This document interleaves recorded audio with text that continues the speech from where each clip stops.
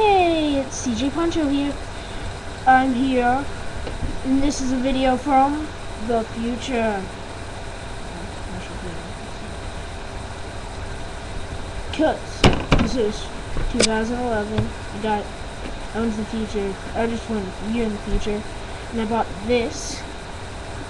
Bought another Lego set, but I won't be showing it this video. Notice how it has a green top instead of the red top like regular Ninjago sets, and it has ZX. First they're normal, then they're DX, then they're ZX.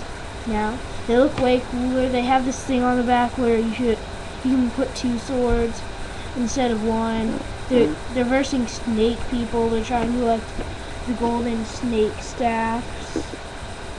Notice how that one has the hypno. I have another one that had the poison. So this one's pretty cool. It comes with this vehicle that can turn into this vehicle. And Cool ZX comes with a golden scythe.